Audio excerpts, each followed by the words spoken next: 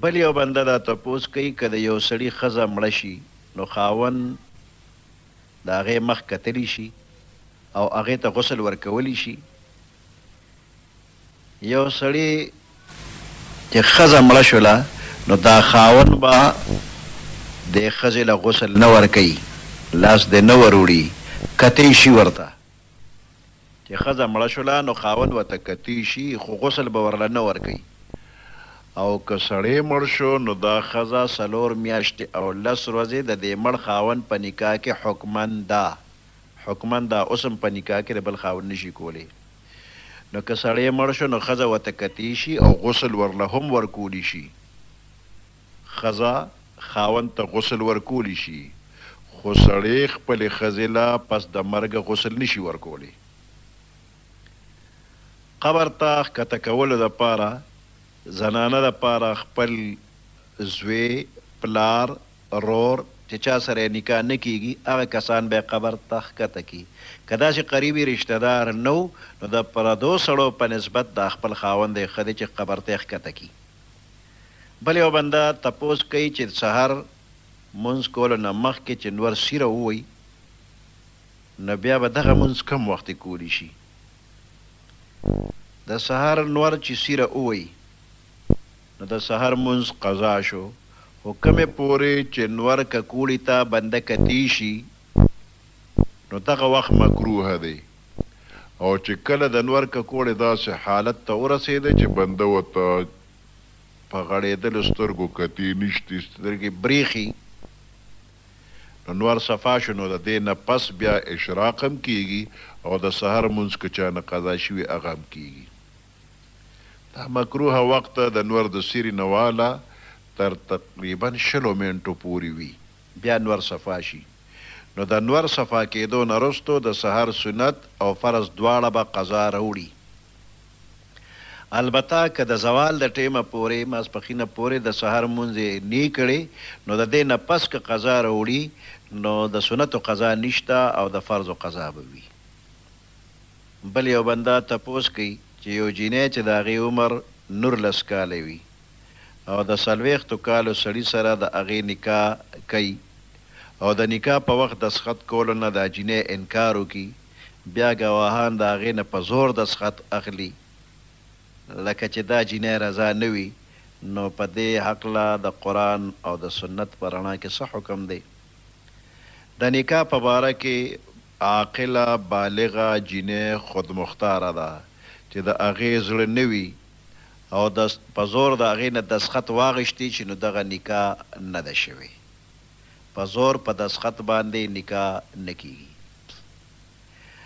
البته که د دې جینۍ د خولې نه په زور باندې د نکاح د رضامندۍ خبره وویستې شوله، لکه ورته ووایي چې تا موږ د فلاني ته په نکاح کوو ستا رضا ده او هغې د مجبورۍ نه وایي چې او نو نکاح وشوله.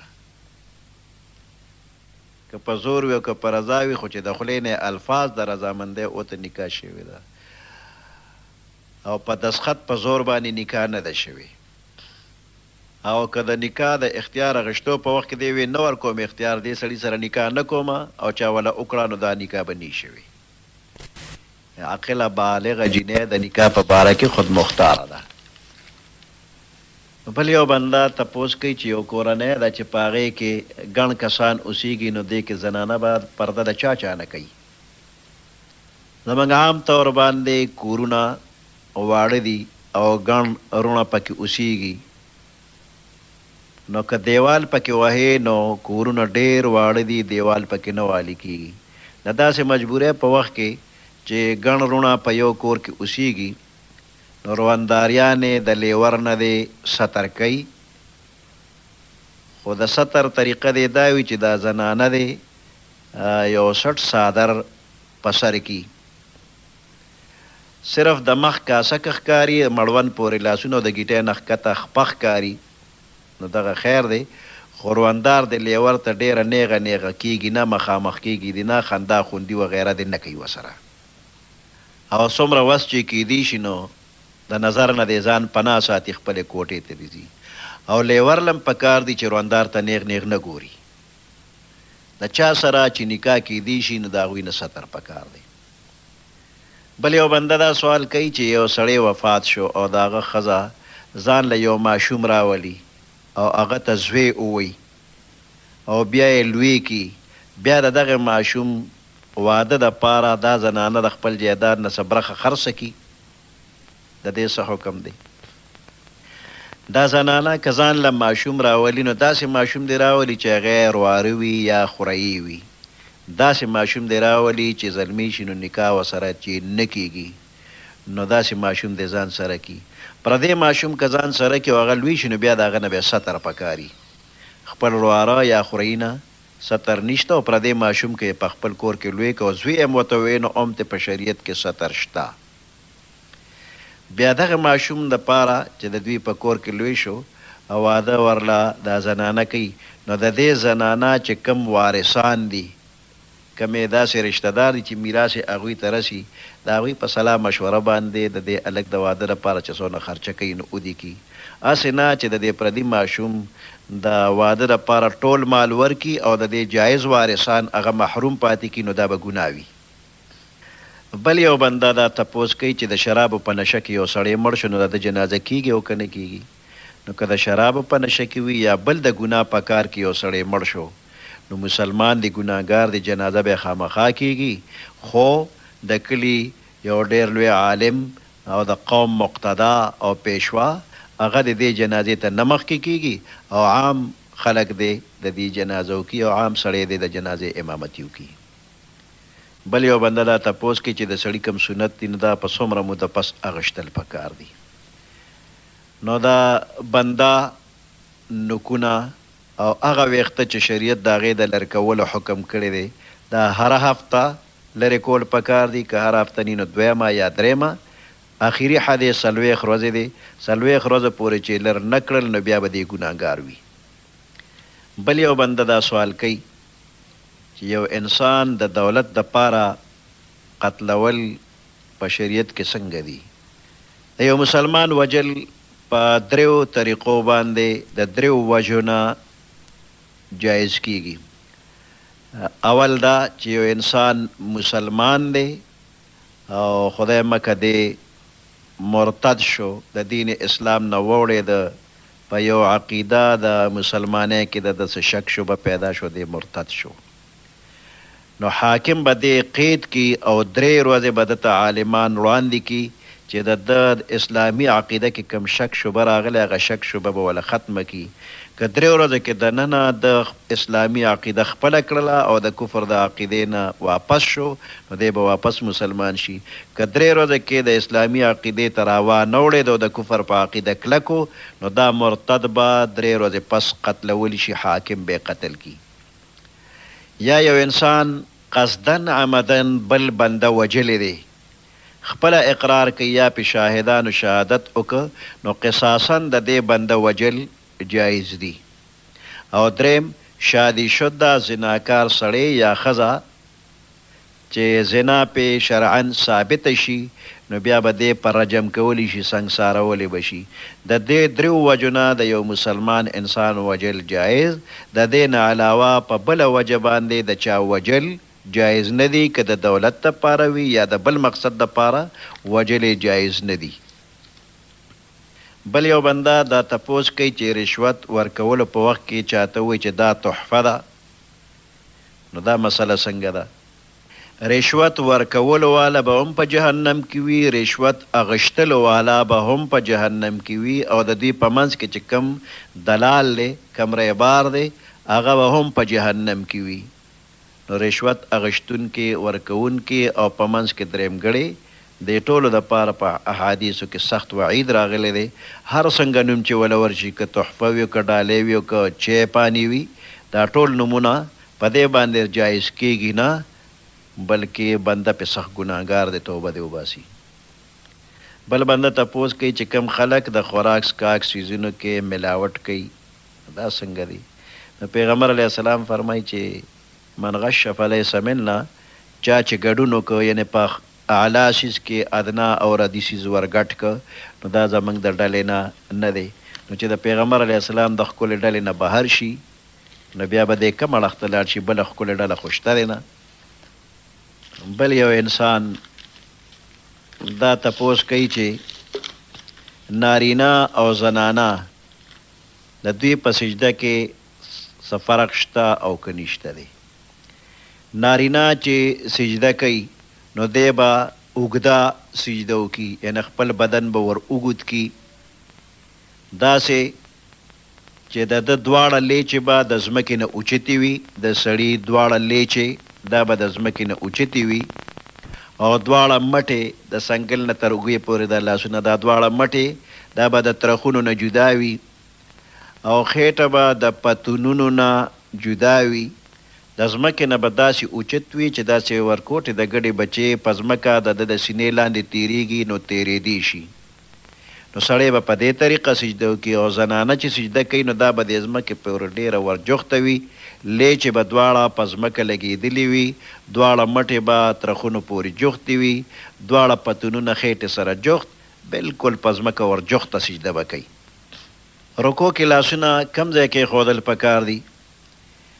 نو دواړه لاسونه دا ګوتې به سړی په کونډو باندې په زنګونونو باندې کېږدي، دا دواړه لاسونو باندې به دا کونډې او زنګون ونیسي، ګوتې به کولو وي، او لاس به داسې نیغ وي لکه د لیندې د مزې چې راښکلي نیغ وي، او شا او سر او د بدن وروستی حصه به په یو لیول باندې برابر کي. زنانه به په کونډو باندې چې دا لاسونه ږدي نو ګوتې به غونډې کېږدي. په قاعده باندې ناسته سړی چې کینی نو دی به ګسه خپه باندې ناست وي، او ښی خپه به دا پنجه به ولاړه وي، دا ګوتې په ځمکه لګېدلې وي، دا قدم به ولاړ وي، او زنانه به دواړه خپې ښي طرف ته وباسي، په ګس طرف باندې به کیني. بل یو بنده تپوس کوي د دعای گنج العرش په باره کې چې د دې څه حکم دی، او دې کې به د چا نه اجازت غواړو او که نه به غواړو. نو دعای گنج العرش دا د پیغمبر علیه السلام نه او د صحابه کرام او تابعینو نه ثابته نه ده، رستو چا د ځان نه جوړه کړې ده. نو کم الفاظ د دعاګانو چې د پیغمبر علیه السلام نه صحابه کرامو ته ښودلي شوي دي، نو د بل چا الفاظ چې د ځان نه رستو جوړ کړي شوي وي د پیغمبر علیه السلام د ښودلو الفاظو مقابله نشي کولی. دارنګ د پیغمبر علیه السلام د ښکلې ژبې مبارکې نه چې کم الفاظ راوتلي دي هغه د امت د ځان نه ایجاد کړی شوي الفاظو ته برابري نشي کولی. د ځمکې او د اسمان فرق دی چې د پیغمبر علیه السلام جوړ کړی شوي او ویلي شوي الفاظ د اسمان نم پورته، او وروستو د ځان نه ایجاد کړی شوي الفاظ د ځمکې نه مښکته. د پیغمبر علیه السلام د طرف نه چې کم الفاظ راغلي دي هغې کې کم برکت دی او کم کشش پکې دی، نو هغه د نورو خلکو په الفاظو او په کلماتو کې راځي نه. نو دعای گنج العرش دا د پیغمبر علیه السلام او صحابه کرامو د وخت دعا نه ده، رستو ده. د دې په ځای باندې هغه دعاګانې ووایئ کوم چې په احادیثو کې راغلي دي. مسنون دعاګانو ځان له کتابونه ملاویږي ورکوټي ورکوټي، نو هغه مسنون دعاګانې ویل پکار دي، او دا رستو د ځانه جوړ کړی شوې دعاګانې پرېږدئ. یو بنده مونځ په ولاړې کولی شي، خو رکوع سجده کې ورته تکلیف وي، نو دی به دا مونځ څنګه کوي؟ نو کم بنده چې رکوع او سجده نشي کولی نو دی د په ناسته باندې مونځ کوي، او د رکوع د سجدې دپاره به اشاره کوي، په اشاره باندې به مونځ کوي او په ناسته به کوي. بل بنده تپوس کوي چې نن سبا د هر عمر خلک آذان کوي، نو آذان کوونکي څنګه پکار دی؟ نو مستحب دا دی چې آذان کوونکي به عاقل وي، عقلمن، ناپویه دي نه وي، او صالح دي وي، نیک عمله دي وي، فاسق فاجر دي نه وي، او د منځونو په وختونو او په سنتو د آذان باندې دی عالم وي، او بل دا چې په اودس کې دی وي، او بله خبره دا چې قبلې ته به مخ کوي، او په دواړو غوږونو کې به ګوتې ورکي، حی علی الصلاة او حی علی الفلاح په وخت کې به مخ ښي طرف ته او ګس طرف ته اړوي. بل بنده وایي چې سجده سهوه په بنده واجب شوې ده، خو سجده سهوه یې ونه کړله او مونځ یې وکړه، نو دا مونځ وشو او که نه؟ نو داسې مونځ وشو خو ناقص مونځ شوی دی، نو د دې دوباره کول واجب دي، اعاده د دې واجب ده. بل یو بنده تپوس کوي چې د کلونجي څه فایدې دي او د دې ذکر په حدیث شریف کې شته او که نه؟ نو دا کلونجي تورې تورې دانې دي، اردو فارسی کې ورته کلونجي وایي او په عربی کې ورته حبة السودا وایي، توره دانه. په حدیثو کې د دې ذکر راغلی دی. پیغمبر علیه السلام فرمایي چې یو د مرګ علاج پکې نشته دی، نور د هر مرض علاج په دې کې شته. طریق استعمال د حکیمانو نه به تپوس وکړئ، د مختلفو مرضونو دپاره مختلف طریق استعمال د دې شته دی. کلونجي د فایدې شی د ډېره فایده پکې ده. بل یو بنده دا سوال کوي چې د څه مجبورۍ له کبله د اولاد نه کېدو دپاره ګولۍ یا دوایي خوړلو کې څه ګناه شته که نشته؟ د بچو ګڼوالی په احادیثو کې راغلي، پیغمبر علیه السلام فرمایي چې بچي ډېر راوړئ، ځکه چې زه به په نورو امتونو کې په خپل امت ډېروالي باندې فخر کومه. نو چې د چا الله پاک پې رحم کړي او بچي ورکوي، نو بچي دې نه بندوي.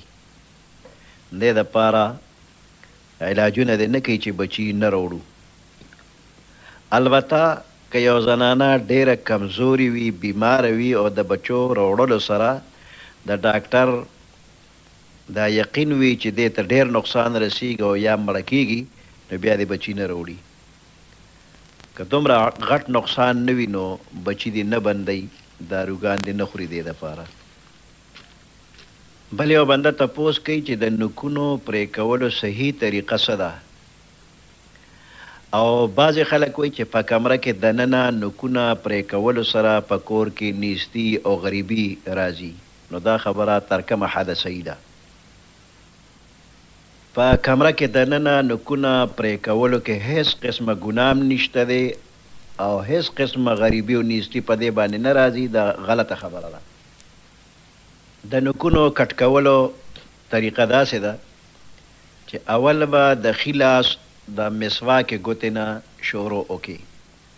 اول مسواکه، ورپسې منځمۍ، بیا وزیری ګوته او اخر کې قچۍ ګوته او د ښي لاس قټه ګوته فی الحال پرېږده. نو بیا د ګس لاس د قچې ګوتې نه به شروع کړي. اول قچه ګوته، بیا وزیری ګوته، بیا منځمۍ، بیا مسواکه او اخر کې قټه ګوته د ګس لاس او آخر کې د ښي لاس قټې ګوتې نوکونه به کټ کړي.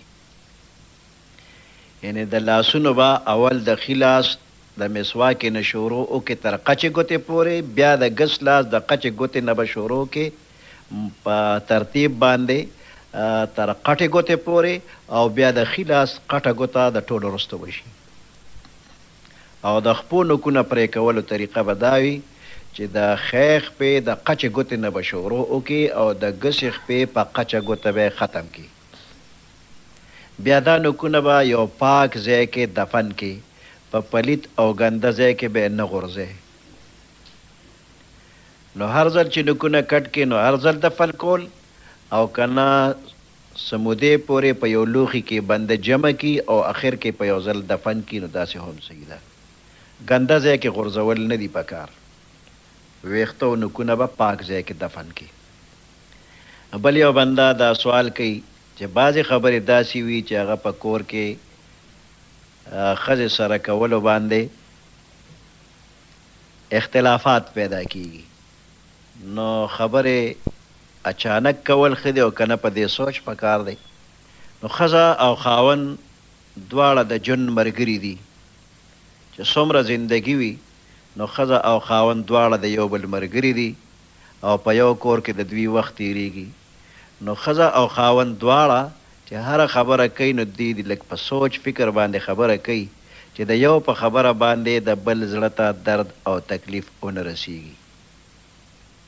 بغیر د سوچه ښځه د خبره نه کوي چې خاوند خفه شي، خاوند هم داسې نه کوي چې ښځه خفه شي. بل یو بنده دا تپوس کوي چې یو بنده د سترګې اپریشن کړی دی او سترګې د اوبو نه بچ کول پکار دي د ډاکټر د وینا مطابق. او بل رکوع سجده کول ورته ګران دي، نو دی به مونځ پرېږدي که مونځ به کوي. نو د ډاکټر په هدایاتو باندې به دا مریض عمل کوي. که ډاکټر ورته وایي چې په مخ اوبه مه اچوه، سترګې به نه لمدی، نو دی به چارهدام نور وکړي، لاسونه به ووینځي، خپې به ووینځي، د سر مسه به وکړي او په مخ دې لپه نه اچي، لوند لاس دې په مخ باندې راکاږي، مسه دې وکړي. او رکوع او سجدې نه چې تر کومې د ډاکټر منې کوي، نو تر هغې پورې په اشاره به مونځ کوي، خو مونځ به خامخا کې مونځ قضا کوه ما. بل بنده سوال کوي چې په جیب کې څه ناپاکه کپړه وغیره موجود وي، نو دې سره مونځ کیږي او که نه کیږي؟ د پلیت څیز سره مونځ نه کیږي. د ډبلې روپۍ په مقدار باندې پلیتي، غلیظه پلیتي چې وي، نو په هغې باندې مونځ نه کیږي. که د هغې نه کم مقدار وي، لکه د تڼۍ په مقدار وي، نو دې سره مونځ کیږي، خو مکروه دی چې بنده ته پته وي نو دغه پلیتي د ځان نه لرې کړي. دارنګ که یو ډاکټر د یورین ټیسټ دپاره وینا کړي وي، یعنې د تشو میتیازو ټیسټ، او هغه به بوتل کې بنده اچولی وي او لیبارټرۍ ته اوړو کې لا وخت وي، د مانځه ټیم راشي، نو په جیب کې که دغه بوتل پروت وي نو مونځ کیږي او که نه، نو دقه مونځ هم نه کیږي، د جیب نه به دا بوتل وباسي. بل یو بنده تپوس کوي چې د بعضې خلکو په لاسونو یا په تندي یا په مخ وغیره خالونه لګېدلي وي، د مشین او د ستنې په ذریعه څه ګلونه یا نومونه وغیره جوړ کړي شوي، نو دې سره غسل کیږي او که نه؟ او غسل دې سره کیږي.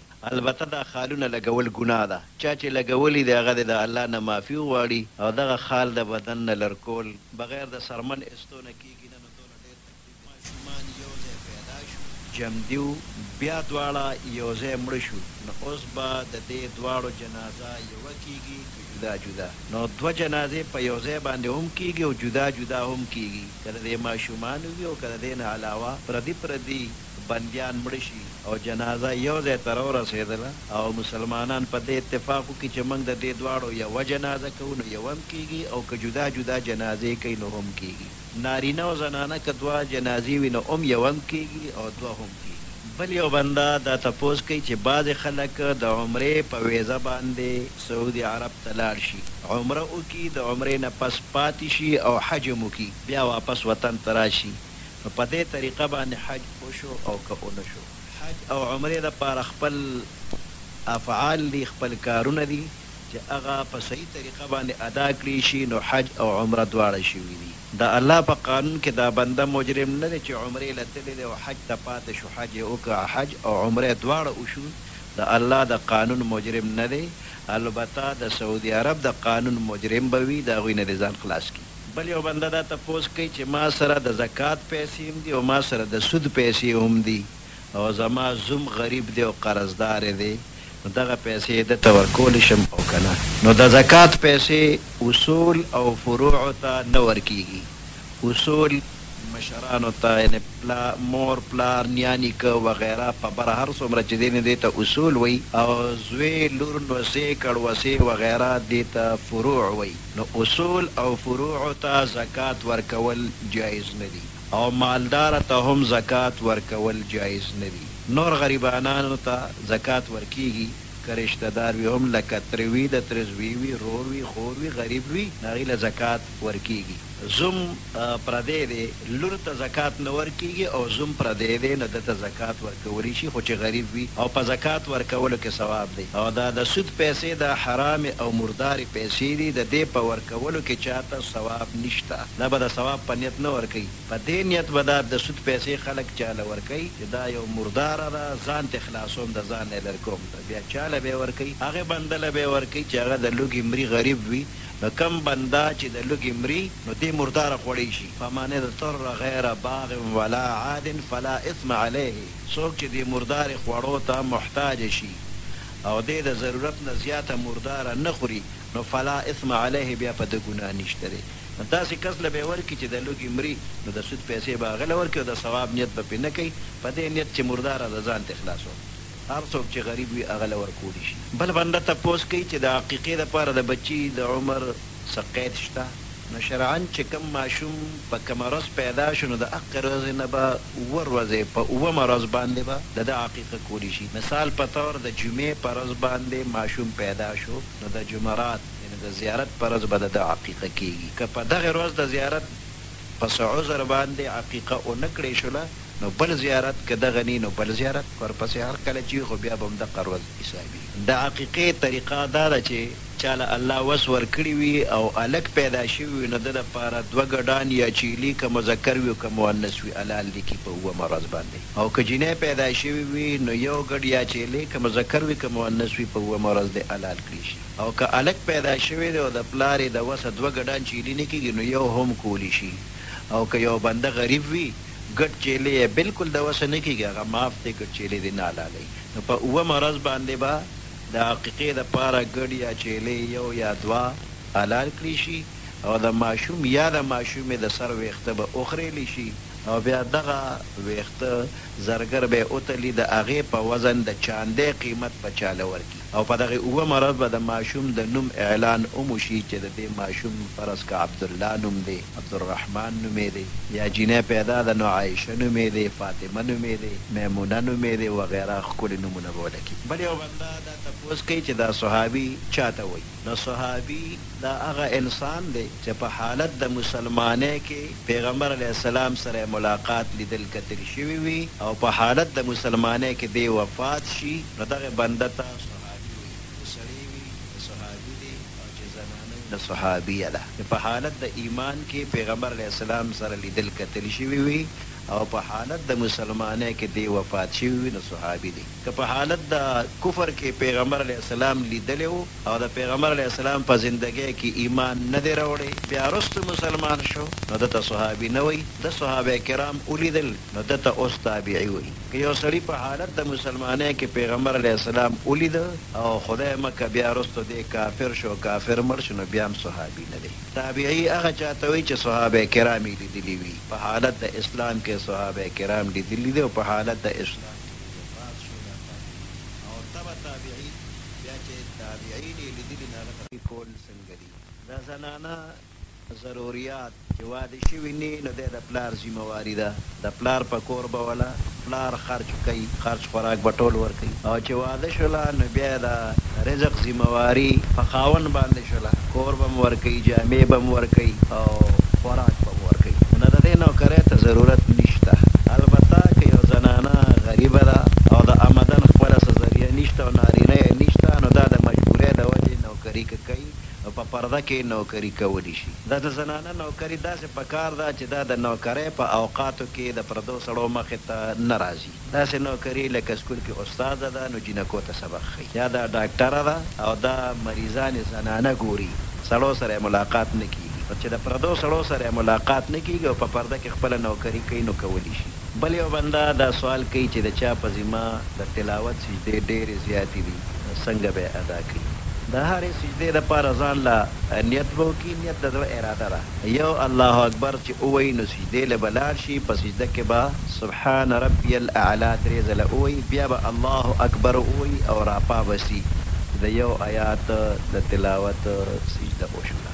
د بل دپاره بیا چې څومره سجدې وي نو په زړه کې د نیت کوي او الله اکبر 2 ځله الله اکبر او 3 ځله سبحان ربي الاعلی. دا به په ژبه باندې وي او نیت که په ژبه باندې ووي هم او که په زړه هم دواړه کوي. خو اصل نیت اراده د زړه ده. چې کله د سجدې آیات ولوستی شي نو مقه وخت کې سجده کول پکار دي. که پاتې شي دغه وخت کې تیار نو بل وخت یې هم کولی شي خو تاخیر دې ډېر نه کوي. بل بنده تپوس کوي چې د مړي دپاره د دفن کولو په وخت کې زکات رقم استعمالوي. زکات چې دی نو دا د غریب حق دی او په دې زکات کې په دې مال د زکات باندې قبضه لازمي ده. مړی زکات قبض کولی نشي. د دې وجې نه د مړي په کفن او په کور وغیره باندې د زکات رقم که ولګېده نو د دې سړي زکات ونه شو. د مړي کفن وشو خو د دې سړي زکات ونه شو. البته که د دې مړي یو رشته دار غریبو او د مالدار سړي د کفن هغه پیسې وغیره د غریب رشته دار له ورکړي چې دا واله ته یې قبولې کړه او ته د دې مړي په کفن کې ولګوه نو د دې مالدار سړي زکات وشو په دې غریب سړي باندې او دغه غریب سړی بیا دا پیسې په کفن لګوي نو لګولی شي. بل بنده تپوس کوي چې د سرو زرو خرڅول او اغشتل په دې کې منافع جایز ده او دا تجارت دی او دا تجارت کې نفع جایز ده. بل بنده تپوس کوي چې د زرعي ځمکې د کرلو دپاره زرعي بینک نه قرضه اخیستې شي نو په دې پیسو ټکټر وغیره اخیستل دا جایز دی او که نه نو که سود پې درنه اخلي نه نو که د بینک نه قرضه اخلي نو جایز دی واخله او که د بل بنده نه اخلي هم بغیر د سود نه که قرضه څوک درکوي نو اخیستل یې جایز دی کرونده هم پې وکړه او ټکټر هم پې واخله او د سود په طریقه باندې مه اخله ځکه سود اخیستلو والا او سود ورکولو والا دواړه ګناهګار بل بنده تپوس کوي چې د چا په مرګ باندې په چغو چغو جړل یا مخ سر وهل څنګه دي نو دا ناروا دي پیغمبر علیه السلام فرمایي چې لیس منا زمونږ د ډلې نه نه دی زمونږ په طور طریقو باندې نه دی زمونږ په اخلاقو په عاداتو باندې نه دی من ضرب الخدود وشق الجیوب چا چې مخ ټکو او ګریوان یې شلو ودعا بدعوى الجاهلیه او داسې د جاهلیت خبرې اترې کولې نو دا بنده پیغمبر علیه السلام وایي زموږ په ډله کې نه دی نو ویر کول دا جایز نه دي څوک چې ویر کوي نو دی ګناهګاریږي البته د سترګو نم او د زړه غم بې اختیاره شی دی په دې سره ګناهګاریږي نه د سترګو نه اوښکې دي او زړه غمجن وي نو د سترګو نم او د زړه غم بې اختیاره په دې سره ګناهګاریږي نه پیغمبر علیه السلام هم د خپل ماشوم بچی ابراهیم د مرګ په وخت کې د سترګو نه اوښکې تللي دي او دی هم فرمایلي و چې وانا بفراقک یا ابراهیم لمحزونون ابراهیم ستا په جدایۍ باندې موږ غمجن یو نو غمجن کېدل او د سترګو اوښکې تل په دې څوک ګناهګارېږي نه او چغې وال او ګریوان شلول ویښته شکول سینه ډبول ګډې وړې خبرې په دې باندې الله او د الله رسول ناراضه کړي بل بنده تپوس کوي انعامي بانډ جایز دی او که نه انعامي بانډ په دې کې سودونه دي دا جایز نه دی او بل بنده وایي چې سالګره څنګه ده د سالګرې کیک کټ کول دا د مسلمانانو طریقه نه ده د غیر مسلمو طریقه د مسلمانان دا طریقې نه کوي کال تیر شو په هغې شکر ادا که د الله او مزید د الله نه ده یو بنده وایي چې د تلاوت په دوران کې چا سره خبره اتره کول څنګه دي نو که ډېر زیات ضرورت و نو قرآن شریف بند که او د بنده سره خبره وکړه که ډېر ضرورت نه نو د قرآن شریف د تلاوت په دوران کې خبرې مه کوه که منځ کې خبرې دې وکړې تلاوت دې بند کړه او خبرې دې وکړې بیا تلاوت کې بیا اعوذ بالله بسم الله ورپسې مخکې تلاوت جاري وساتئ بل بنده تپوس کوي چې یوازې د جمعې په ورځ باندې روژه نیول څنګه دي نو د جمعې ورځ دا د مسلمانانو دپاره د اختر ورځ ده نو په دې ورځ باندې یوه روژه نیول دا مکروه دي البته که د جمعې سره یو ورځ مخکې یا یو ورځ وروسته یو ځای کې 2 روژې یا 3 روژې څوک ونیسي نو دا بیا جایز دي او خالص د جمعې په ورځ روژه نیول مکروه دي بل بنده وایي چې خانه کعبه چا خوب کې ولیده نو دا به څنګه د کم بنده چې خانه کعبه خوب کې ولیدله او د واده نو کړی نو دله به خدای واده ورکړي او که واده یې کړی دی نو دی به الله پاک حج د بیت الله ته بوتلیږي بل بنده تپوس کوي چې یو سړی دی چې د هغه تمام رزق حرام دی تمام آمدن ذریعه حرام نه د ده د کور خوراک څنګه دی نه د داسې بنده د کور خوراک مه کوه چې تا ته معلوم دی چې 100% حرام دی نو ته یې خورمه او که څه آمدن یې حلال هم وي او څه یې حرام هم وي او تاله د خوراک څه شی درکړه نو خوړلی شي ته زړه کې دا راوله چې هغه کومې حلالې پیسې دي نو دی په هغې باندې مال راکړه هغه حرام یې ده په خپله خوړلي او تاله حلال شي درکړه د روژې اخري ټیم د ګړی په حساب نو د اوقات نماز نقشې تقریبا هر ځای کې شته او په هغې کې چې د صبح صادق کم ټیم مقرر دی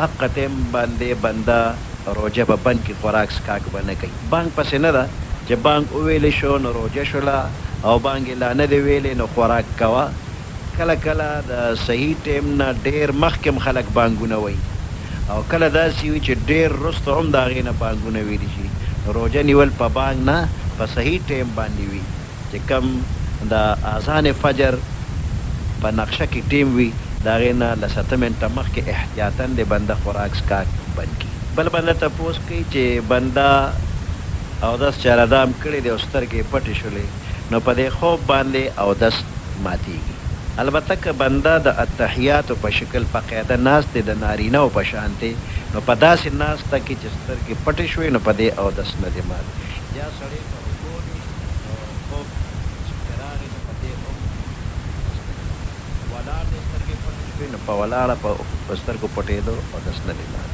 او د سړو په شان سجده چې کوي نو په دغه سجده کې که سترګې پټې شي او د سترګې باندې نورو حالاتو کې سترګو پټېدو باندې او داس ماتېږي. بل بنده تپوس کوي چې د غسل طریقه څنګه ده. نو بنده چې غسل خانې ته ورشي پرده وشله نو اول به مانځله چې څنګه اودس چارهدام کوي استنجا او چارهدام کوي نو دغه طریقه باندې به ځان له اودس چارهدام وکړي. د هغې نه پس په سر باندې به اوبه راواړئ بیا ښي طرف ته ټول بدن باندې ګس طرف بدن باندې ټول بدن باندې به که صابون استعمالي صابون به استعمال کړي او ټول بدن باندې به لاس ووهي او که بغیر صابون نو هسې د ټول بدن باندې لاس ووهي چې اوبه هر ځای ته ورسېدلی دا یو ځل اوبه ورسېدې نو دویم ځل دې بیا په بدن باندې اوبه راواړي په درېیم ځل بیا د هغې نه پس په تولیه دې ځان اوچ کي او جامې دې واغوندي بس دغه سنت طریقه ده. قبلې ته مخ کول او شا کول په بربنډه باندې جایز نه دي. د غسلخانو کې چې چارهدام څوک کوي نو کلمات ویلی شي ذکر کولی شي. د فلشونو کې یو د اودس ماتولو ځای دی هغه جدا دی لږ اوچت وي او بیا د غسل یا د چارهدام ځای ورپسې جدا وي هغه ښکته وي نو دغه ښکته ځای باندې چارهدام چې کوي نو کلمات وغیره ویلی شي. او بل د هغې هغه ګندګي خو په ړومبي ځل چې پې اوبه ور وړې هغه لاړلې ختمې شوې هغه ځای باندې نه دی بل ځای باندې دا ځایونه پاک دي او څه بدبوی وغیره هم پکې نه وي نو چارهدام په وخت کې کلمات ویلی شي. بل بنده تپوس کوي چې د غسل په دوران کې اذان شروع شو نو دغه وخت کې جواب کول جایز نه دي ځکه بنده بې پردې دی او بې حجابه دی نو دې وخت کې به خبرې اترې نه کوي. یو بنده په مانځه ولاړ دی او خوا کې بل منځګزار باندې داسې ور پریوزي نو دا په بل باندې تکیه کول دا جایز نه دي. البته که دې مریض دی او دې غورځېده په بل باندې سهاره واغشته تکیه شو په دې ګناهګار نه دی چې ودرېدی نه شي نو کېدي نه او په مانځه کې په بل د سهاره او تکیه نه کوي. قرض حسنه څه ته وایي؟ قرض حسنه دې ته وایي چې یو بنده د بل بنده نه قرض واغشتل په هغه باندې بیا د احسان ثباتن هم نه کوي او دا خپل رقم نه علاوه زیاتی ته نه غواړي هم نه نو دا قرض حسنه دی. بل بنده تپوس کوي چې سړی د خپل کور والا سره مشوره کولی شي او مشوره کول جایز دي. د سړي او د ښځې یو بل سره مشوره کول جایز دي. سړی حاکم دی د کور مشر دی الرجال قوامون علی النساء دا ښځه دا محکوم او رعایا ده نو حاکم د خپل رعایا سره سلا مشوره کولی شي. د زیارت فرض یا په بل ورځ باندې صدقه کول نو د صدقې ثوابونه هر وخت کېږي چې کمې شپې ورځې او کم اوقات بزرګ دي په شریعت کې نو په هغې کې خیر خیرات ثواب د نورو ورځو په نسبت باندې زیات وي. لکه د جمعې ورځ دا بزرګه ده د جمعې شپه بزرګه ده سید الایام ورته وایي نو د نورو ورځو په نسبت باندې د جمعې د ورځې د خیر خیرات ثواب زیات وي. یا د رمضان میاشت مبارکه ده نورو میاشتو کې چې فرض یو وي نو په رمضان کې دا فرض یو په اویا دي. په رمضان کې چې نفل وکړي د نورو ورځو د رمضان نه غیر د نورو ورځو د فرضو برابر دي. صدقه او خیرات دې کې څه فرق شته؟ صدقه دوه قسمه ده یو واجب او فرض وي او بل نفلي وي. نو واجب لکه سرسایه شوله یا نظر دې منلی وي نه دغه واجب دي او د فرض او د واجب نه غیر نور نفلی صدقه دې ته خیرات وي. په هوا چې کم مارغان الوزي نو د دې چې کم پلیتی را پروزي نو په دې باندې بنده نه پلیتیږي. په هوا مارغه الوزي او د هغه چې کوم د سماعت را پرېوته هغې نه بنده ځان بچ کولی نه شي مونځ ورسره کېږي. بل بنده وایي چې په سرتوره باندې مونځ څنګه دی نو په سرتوره مونځ کول دا بې ادبي ده. د مانځه آداب داري چې بنده د ښکلی لباس واغوندي او خدای ته به ودرېږي نو په سرتوره باندې مونځ کول بې ادبي ده دا کار مکروه دی. یا محمد ویل څنګه دی؟ بنده تپوس کوي چې یا محمد ویل څنګه دی. په دې قرآن شریف کې الله پاک ډېرو پیغمبرانو ته خطاب کړی دی یا آدمو یا ابراهیمو یا نوحو یا موسی یا عیسی دې ټولو ته یا ویلی شوی د خطاب په وخت کې الله دې ټولو پیغمبرانو ته ویلي خو زموږ دې ټول قرآن شریف کې زموږ پیغمبر علیه السلام ته یو ځای کې الله یا محمد نه دی ویلی. نورو پیغمبرانو ته خو یا ابراهیم وغیره وویلی شو خو یا محمد په قرآن کې الله نه دی ویلی. او پیغمبر د امت دپاره پلار وي نو زموږ په دې معاشره کې یو بندم خپل پلار ته نوم نه اخلي. مثال په طور باندې د یو سړي د پلار نوم عثمان دی نو زوی ورته دا نه وي چې عثمانه یا عثمان داجی، عثمان بابا، دا ورته نه وایي، بلکې القاب او آداب وایي، داجی او داجی ګل او بابا وغیره وایي. پلار ته څوک نوم نه اخلي، نو پیغمبر علیه السلام د امت پلار دی، نو امتي له مناسب نه دي چې دی ورته نوم واخلي چې یا محمد. دا بې ادبي ده. حضرت ابوذر رضی الله تعالی عنہ فرمایي چې پیغمبر علیه السلام ما ته فرمایل چې اے ابوذره که چېرې ته سبا کې په داسې حال کې چې یو آیات د کلام الله شریف زده کړي نو دا د سل رکعته نفلو نه افضل دی، او که چېرې ته یو باب د علم زده کړي په دغه وخت پې عمل شوي وي یا نه وي شوی، نو دا ستا دپاره بهتر دی د دې نه چې ته زر رکعته نفل وکړي. نو د دین زده کړه او د دین د مسلو پوهه حاصلول د نفلونو نه ډېر افضل دي. باب د علم او مسله یا یو څو مسلې چې باب د علم ورته وي دا څوک زده کړي نو د زر رکعاتو نفلو نه زیات ثواب دی. او د باب اطلاق کله په یو مسله هم کېږي او کله په ګڼو مسلو باندې. د احادیثو په کتابونو کې د باب په عنوان کې کله یو مسله یو حدیث ذکر شي، کله ګڼ احادیث. نو د دین د مسلو د زده کولو ډېر اهمیت دی په شریعت کې. هر مسلمان له پکار دی چې هغه تر خپل وسه پورې د دین د مسلو تپوس وکړي او ځان پوه کړي. که یو بنده د ورځې یوه مسله زده کوي نو هم په کال کې 365 مسلې به زده کړي. کمې مسلې چې روزانه پیښیږي بغیر د پوهې نه په هغې عمل ګران دی. دې وجې نه ټولو مسلمانانو له پکار دي چې د دین د مسلو تپوس د عالمانو نه کوي او ځان پوهېږي. یو بنده تپوس کوي زنانه د جنازې په منځ کې شرکت کولی شي او که نه. د مړي اخري خدمات، جنازه، قبر کنستل وغیره دا د نارینهو کار دی. نارینه به جنازه مقبرې ته وړي، د جنازې منځ به کوي او مرده به په قبر کې دفن کوي. زنانه به د جنازې سره زینه د جنازې منځ کې د دوی شرکت نه کوي. بل یو بنده دا تپوس کوي یو ماشومه جینۍ ده چې د هغې مور زباني طور چاته وویل چې زما دا لور ستا شوه او پلار یې خبر نه و، هغه بل چا سره داسې وعده وکړه خو نکاح په یو ځای کې هم نه ده شوې. اوس په دې کې جینۍ ته یو طرف خوښ دی، نو په دې صورت کې به جینۍ د چا کېږي؟ جینۍ که نابالغه وي نو د دې اختیار پلار سره دی، مور سره نه دی. نو د پلار چې چا له خوښوي هغوی له به یې ورکړي. او که جینۍ بالغه وي نو د بالغې جینۍ د نکاح په باره کې اختیار خپل دی چې د دې جینۍ کم طرف خوښ وي نو هغوی سره به نکاح وکړي، کم طرف چې ناخوښه دی هغوی سره نکاح نه کېږي. بل یو بنده دا سوال کوي چې د یو کار نه مخکې استخاره کول او فعل کتل صحیح دی او که نه؟ د یو جایز او مباح کار د کولو نه مخکې بنده د الله سره مشوره کوي چې دا کار زه کوم نو ما دپاره په دې کې خیر دی او که نه. نو دی به یو 2 رکعته نفل لمونځ وکړي او د هغې نه پس به دعا وکړي چې یا الله زه نه پوهېږم چې په دې کار کې زما خیر دی او که دې کې ما دپاره شر دی، نو ما پوهې که دا خیر ما ته وښیه چې ویې کړم، که شر پکې وي نو مې راته وښیه او زړه مې ته صبر که. نو 1 شپه یا 2 شپې یا 3 شپې تر 7 شپو پورې د استخارې منځ کولی شي.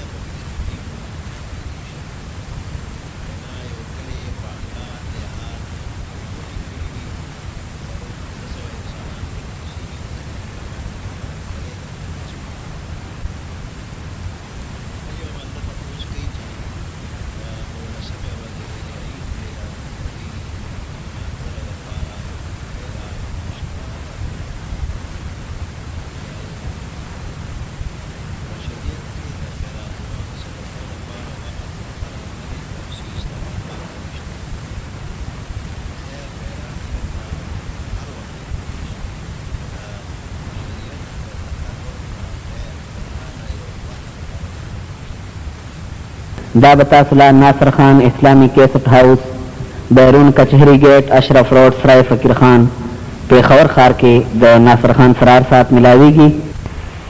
ہر مسلمان مانځه کې اهدنا الصراط المستقیم وی. دا یو درخواست دی او دا درخواست الله پاک قبول کړی دی او دا ټول قرآن شریف دا دغه درخواست په جواب کې الله پاک را لېږلی دی چې بنده ته هدایت غواړې نو دا قرآن مې در لېږلی دی دې کې هدایت دی بس دا ګوره په دې عمل کوه نو ته په هدایت یې. الف لام میم ذلک الکتاب لا ریب فیه. دا هغه عظیم الشان کتاب دی چې په دې کې هیڅ شک شبه نشته دی د دې په حقانیت کې شک شبه نشته دی. هدى للمتقین دې کې هدایت دی متقیانو دپاره. څوک چې ځان نه متقي جوړول غواړي نو هغه په دې کتاب باندې عمل شروع کړي بس یې به متقي شي او چې په دې کتاب باندې عمل نه کوي نو که ته هر څومره دعوې کوې نو ته بیا متقي نه یې. نو الله دې ټول مسلمانان متقیان کړي په صحیح معنو کې. تقوا پرهیزګارۍ ته وایي چې ته پرهیز کوې کم څیزونه چې مریض له ښه نه وي او ډاکټر ورته وایي دا ستا لپاره نقصاني دی دې نه پرهیز کوه نو دغه مریض چې هوښیاري نو د ډاکټر په وینا عمل کوي او هغه څیزونو ته نه نږدې کېږي کم باندې چې د ده مرض زیاتېږي یا دی پې هلاکېږي. بس دغه پرهیزګاري ده او دغه ته تقوا وایي. خلاف ورزي د بنده نه په دې کېږي چې دی د خپلې خېټې ته وګوري چې یاره دا به په څه مړومه خپله خېټه او د بچو خېټه وس مې دونه نشته آمدن مې کم دی او خرچونه زیات غوستی شي نو دا به څنګه برابرومه. نو په دې فکر کې شي نو بیا جایز او ناجایز نه ګوري او خپله خېټه او د بچو خېټه برابرول غواړي. نو د قرآن پاک کې الله ځای په ځای د رزق ذمواري اخیستې ده. وما من دابة في الأرض إلا على الله رزقها. پس مکه هیڅ یو جاندار نشته مگر د هغې رزق په الله دی. علی الله رزقها رزق یې په الله دی. بس دغه یقین چې بنده وکړي چې زما روزي زما د بچو روزي دا په الله ده نو ده سره به ډېر سوچونه فکرونه نه وي. د هندوستان کې پخوا زمانه کې یو ځل یو ډېر لوی قحط راغلی و غله نه پیدا کېدله او ټول خلک ډېر زیات حیران او پریشان څه به کېږي د خوراک دپاره.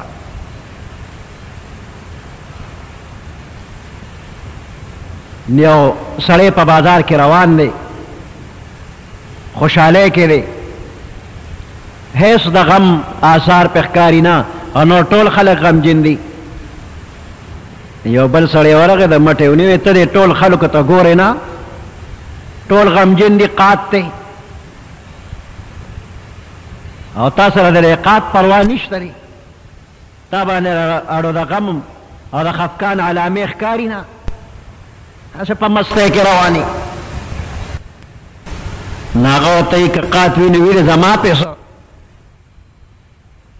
زه یو غلام یم او زما نیک سره دومره خمبې ډکې پرتې دي چې زما تصور کې نه راځي چې هغه به د 20-30 کاله کې خلاصې شي. دومره غلې پرتې دي نیک سره مې زه د هغه غلام یم نو زما نیک سره خمبې ډکې پرتې دي غلې ورسره شته نو که قاتي په چا به وي نو زه په قات څه کومه. نو ګوره دا یو غلام دی او د ده په خپل نیک باندې دونه یقین دی چې زما د نیک ګدامونه ډک دي خمبې یې ډکې دي نو دی د رزق پروا نه کوي. وایي که قات وي نو په چا غریب به وي نو زما پیسو. یو غلام په خپل بنده نیک باندې یقین کوي مطمئن دی نو موږ د الله غلامان یو د الله بندیان یو د بندیانو نه.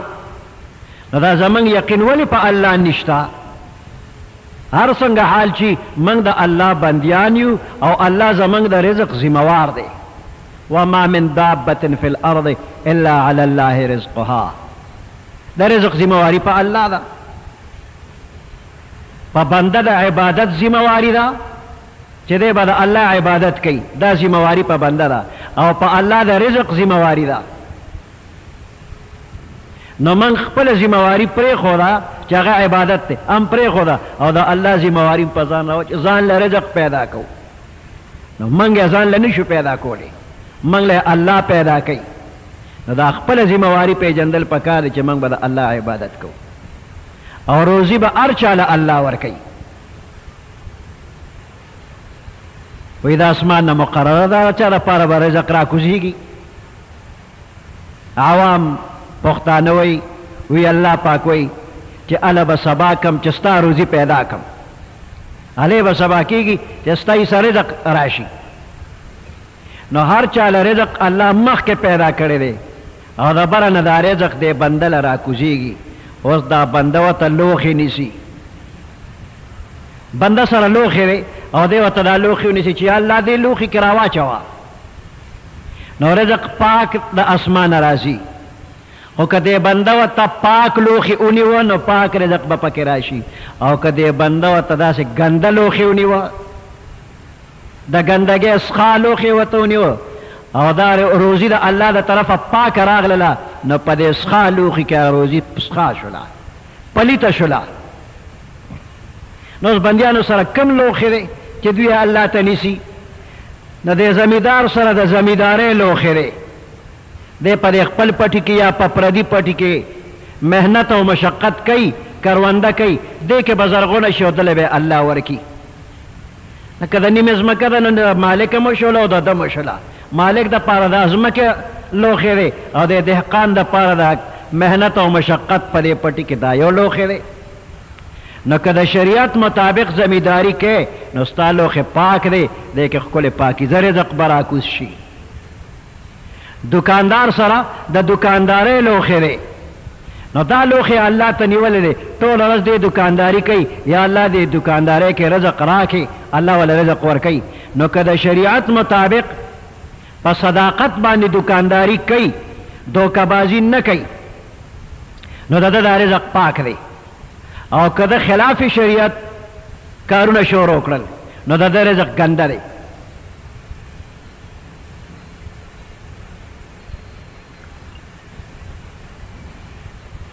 کم دکاندار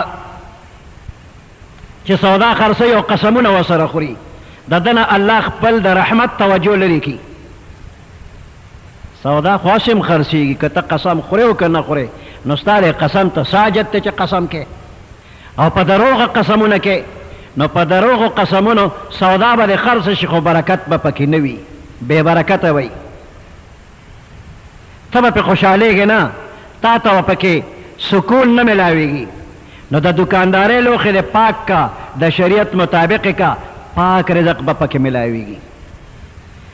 ملازم دا ملازمت لوخی نیولے دے، او پا دے کے دا اللہ نغواری. نو که خیانت نہ کے، دوکہ نہ کے، چل ول نہ کے، او خپل ڈیوٹی پا صحیح طریقے بانے کے، نستا دا لوخ پاک دے، رزق بد حلال وی. ہر طریقہ بانے دا گٹول چا سمر طریقے دی دا یو لوخ دے، اور رزق پاک دا اللہ دا طرف راضی. اللہ دے دا ہر چا ذریعہ معاش دا شریعت مطابق پاکیزہ کی، نو رزق پاکیزہ راضی. دا اللہ پاک حکم دے بندیانو تا، کلو من طیبات ما رزقناکم، بندیانو خورے تاسو من طیبات ما دا اغی پاکیزہ سیزنونا رزقناکم چا منگ تاسو لروزی کری دی، تاسو لمدر کری دی. نو دا پاکیزہ سیزن خورے، دا حرام نزان بچ کوا.